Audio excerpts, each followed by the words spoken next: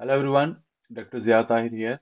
This tutorial is about 2D steady state conduction and convection heat transfer through plate, and this is the problem which I am going to solve using Abaqus.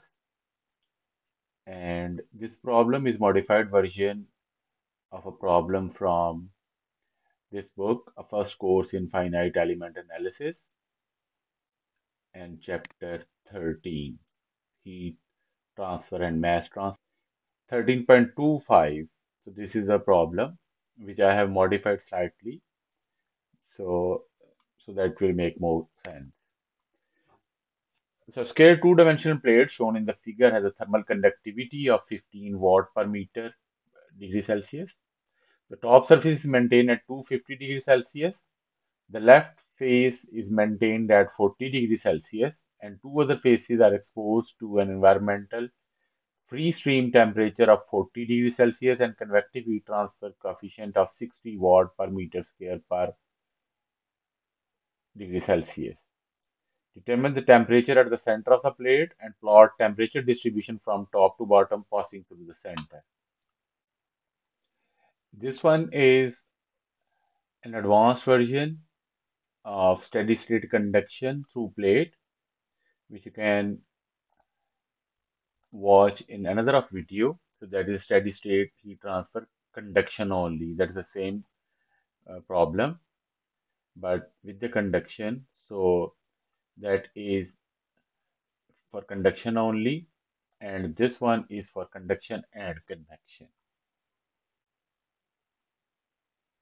So here are steps to solve this problem in Abaqus. So three main parts of that. The first one is modeling, then analysis, and then visualization of results. So before uh, you need to make sure that units are consistent, dimension in meter and thermal conductivity in watt per meter per degree Celsius, temperature in degree Celsius, and heat transfer coefficient in watt per meter square per degree Celsius. So these are the modeling steps. So first I'll do modeling, and before that it's necessary to set work directory. So I have a folder of chapter 13 here. So I want to set this one as work directory. So this is a Abaqus 2020 version, and I'll go file, set work directory. So it's chapter 13. Now everything is being saved there. So that is, I have set work directory. So the first step is to create part.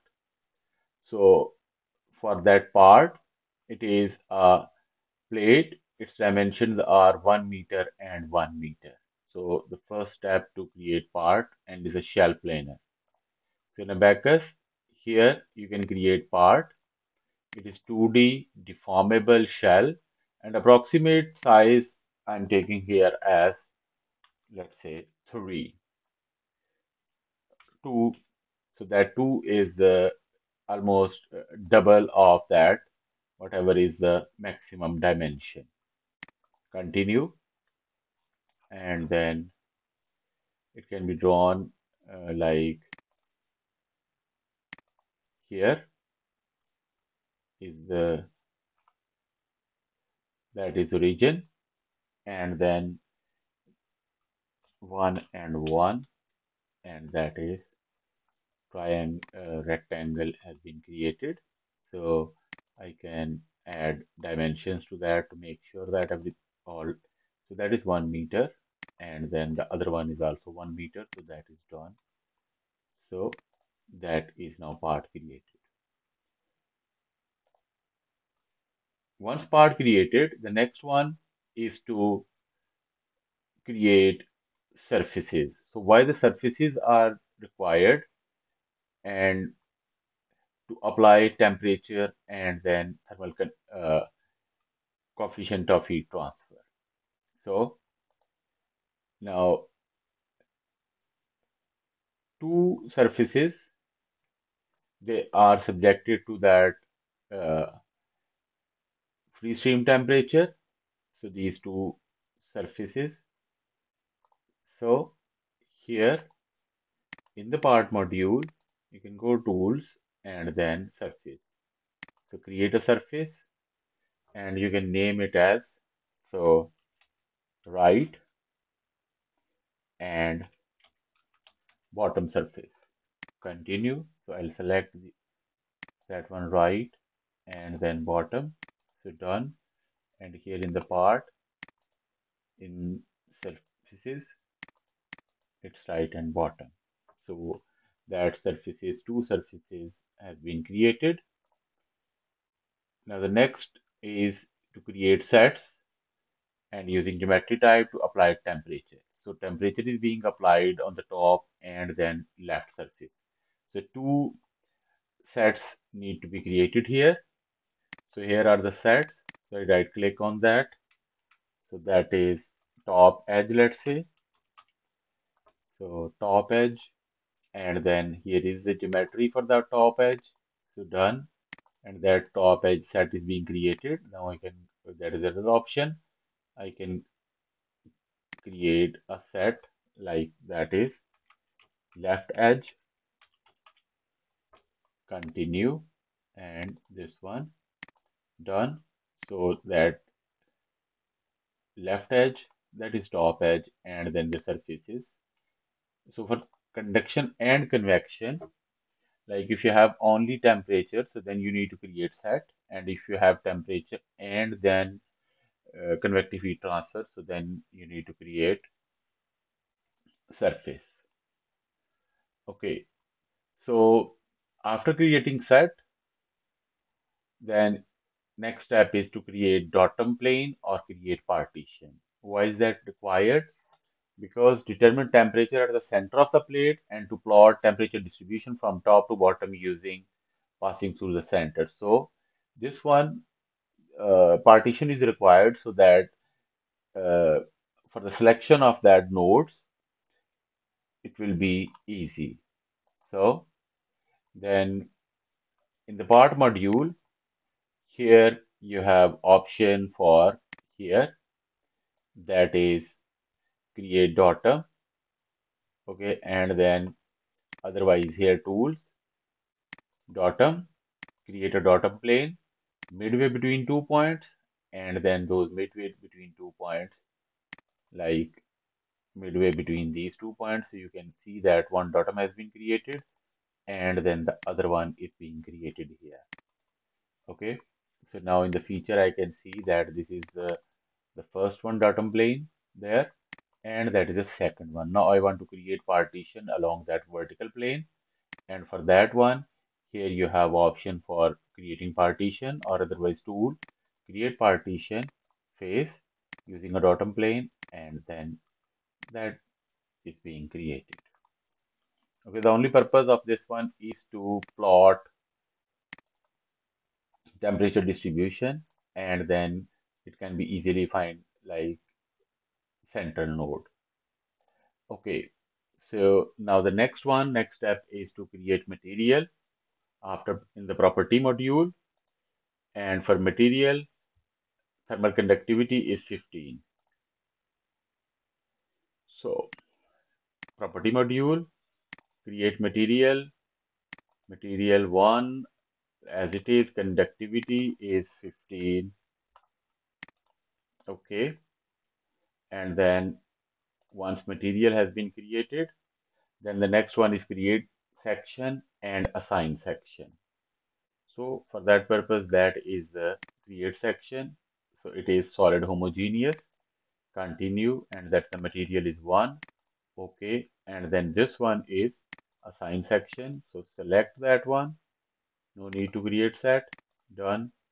And then section has been assigned. Otherwise, you have option here for section assignment, and you can see here that the section has been assigned.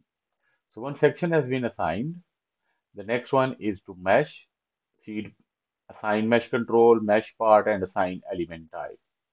Okay, so again, here I have mesh, so that one, or otherwise, here double click on the mesh. and that's the first one, mesh part. So it says at point 1.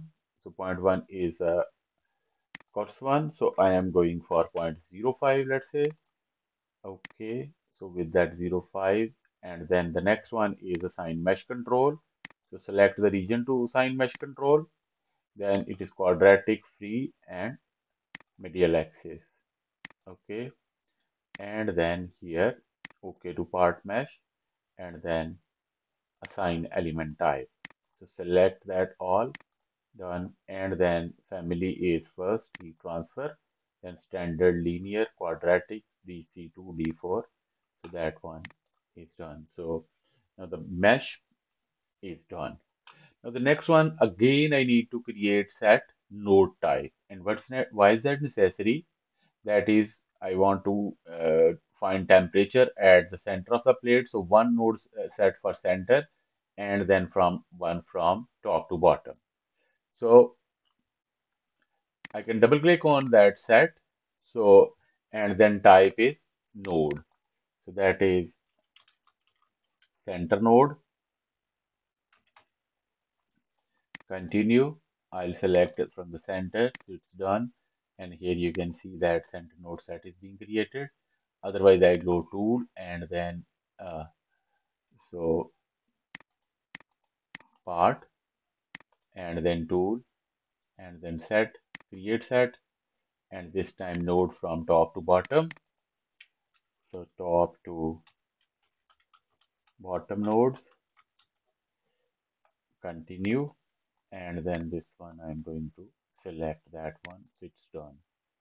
So now four set are being created, two are geometry type and two are node.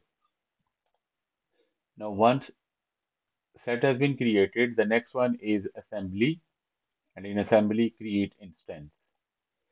So here you can go into assembly module and create instance from there, or otherwise here in the assembly module, so and create instance. So okay, that is being created. And once so assembly has been created, then the next one is create step, and step is heat transfer.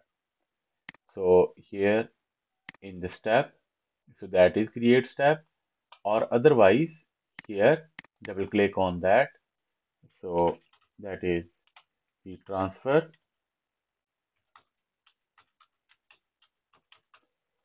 Okay, here you have heat transfer, so continue and steady state. Done. So now set step is being created, which is heat transfer. Next step is in the load module, create boundary condition, temperature. So this one is only for temperature on these two sides. So top is 250 and the left is 2.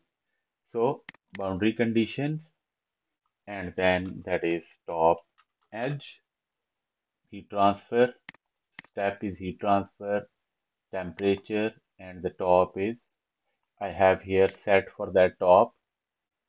So top edge geometry, so it is being selected, and then 250 for that. And then here you can see I can double click on that to show it, and then boundary condition again, it is left edge.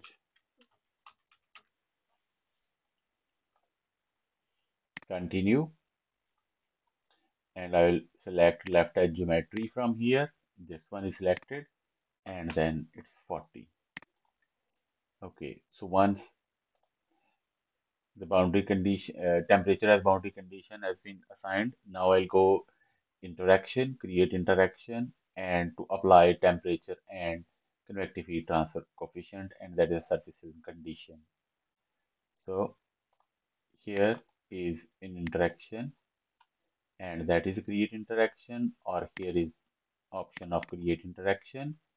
So interaction is 1, int1 heat transfer, and then here you have surface film condition.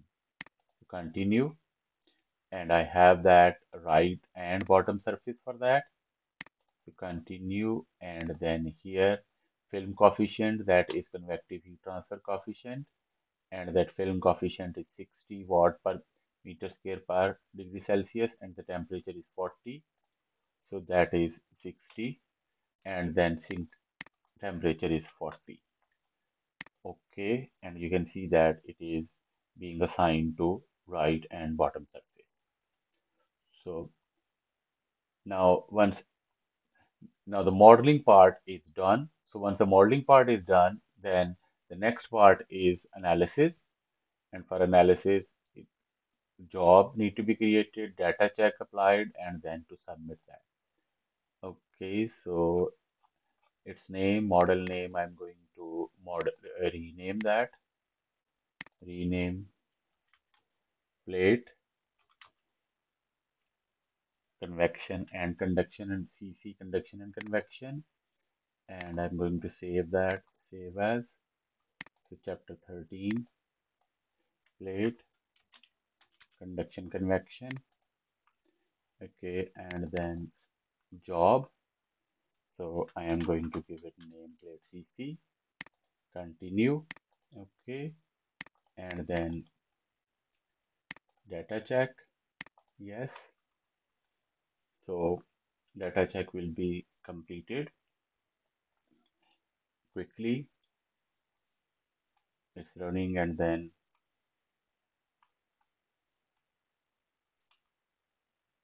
it's completed. There's no error, so I will submit it.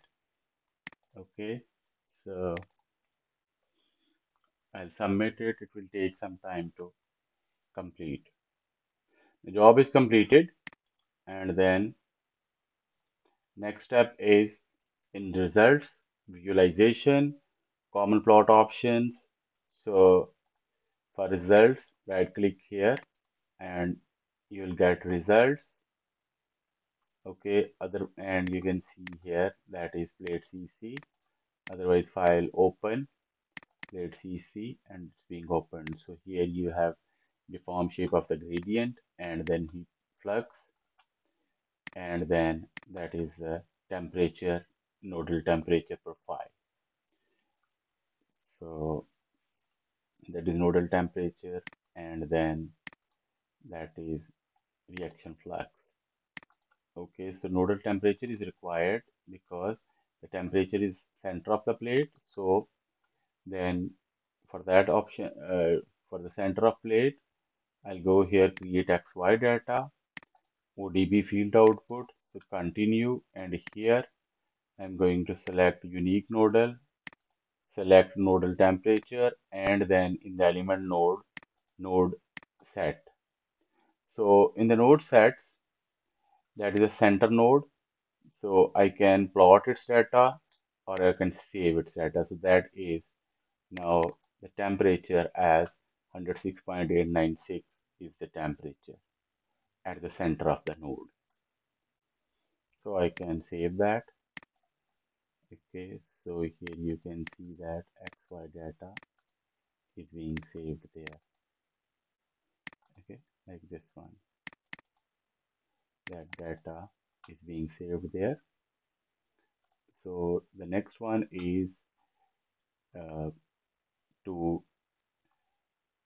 plot temperature distribution, and for that you need to create path and type is node list. And for that purpose, here I am going to dismiss it, tools, and then path, create path from node list. Okay, the path name is top to bottom, let's say. Continue, and here in the part 1 add before, and then you have here is top to bottom. So part 1 top to bottom. Okay, and here are the nodes. So just to make sure that the sequence of nodes is okay, I'll go to the common plot option, label, show node labels, apply, and you see that in the center one, it's 1, then 7, 8, 9, 10, all the way, and the last is 2. So it is in ascending order, so cut, uh, I'll just cut like 2 from here because it's not a sequence, and I'll paste there. So now you can see that it is start and that is end.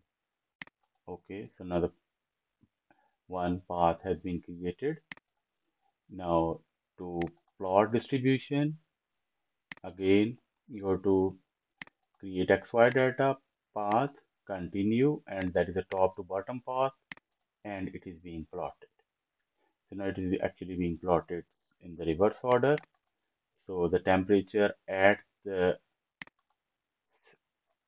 surface, like the top is 250 and at the bottom it is 54.749, and that is the temperature distribution. So that is actually temperature distribution for these nodes. And if you want to plot anything else, okay, like as heat flux, and that is a plot of the heat flux and the maximum value of that and the minimum value of that. And on the horizontal axis is the distance, or you can also plot that because it's the y direction. Yes, so that is its distance.